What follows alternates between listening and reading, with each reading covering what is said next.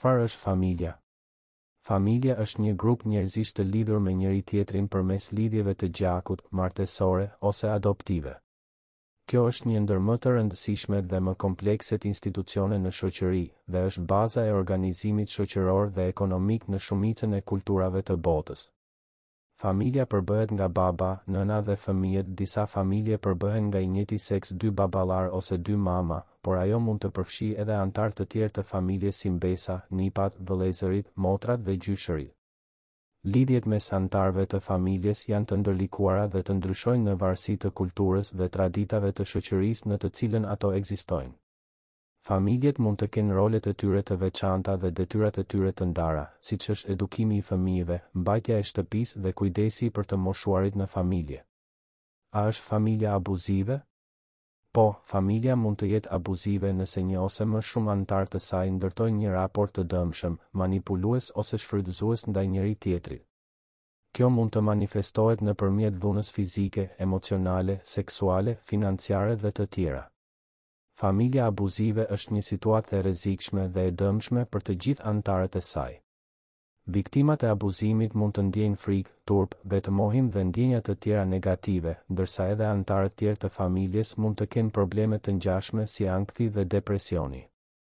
Është e rëndësishme që në rast se ndiheni se jeni në një situatë të tillë, të kërkoni ndihmë dhe mbështetje nga profesionistët e kualifikuar, siç janë psikologët, këshilltarët dhe specialistët e dhunës në familje.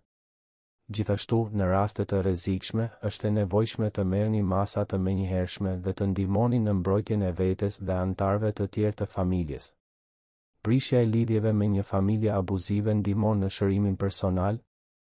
Një nga hapat më të rëndësishëm për të shëruar nga një situatë e abuzimit në familje është ndërprerja e lidhjeve me familjen abuzive. Kjo mund të jetë e vështirë për të realizuar, por në shumë raste është një hap i rëndësishëm drejt shërimit personal. Ndërprerja e lidhjeve me një familje abuzive mund të ndihmojë në të ndërtuar një vetëdije më të mirë për se kush jeni si individ dhe se çfarë dëshironi të arrini në jetë.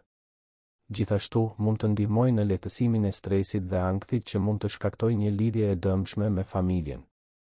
Gjithashtu, ndërprerja e lidhjeve me një familje abuzive mund të ndihmojë në të krijuar një mjedis të ri që është më shëndetshëm dhe të ndihmojë për të krijuar marrëdhënie të reja që janë më pozitive dhe të sjellin më shumë lumturi në jetën tuaj.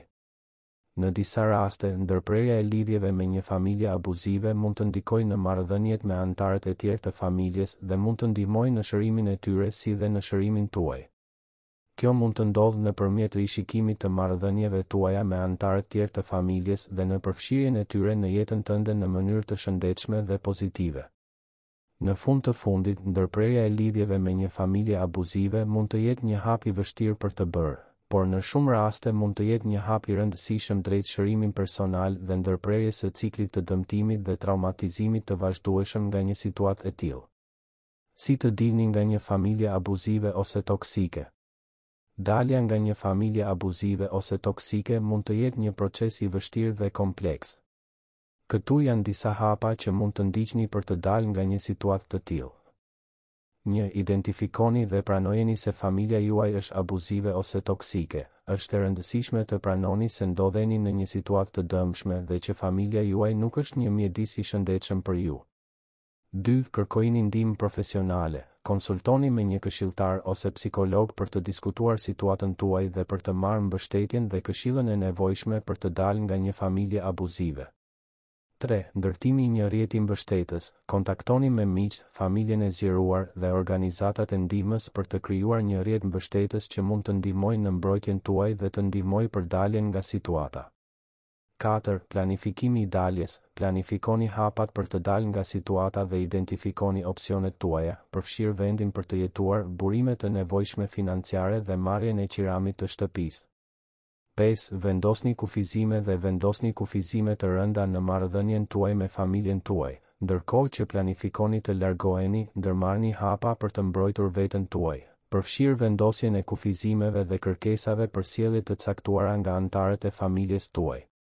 Ndryshe nga disa raste, dalja nga një familje abuzive ose toksike mund të jetë një proces i vështirë dhe shumë sfidues, dhe në disa raste mund të kërkohet ndihma nga profesionistët e kualifikuar për të kuptuar se si të vazhdoni në mënyrë të sigurt dhe të shëndetshme.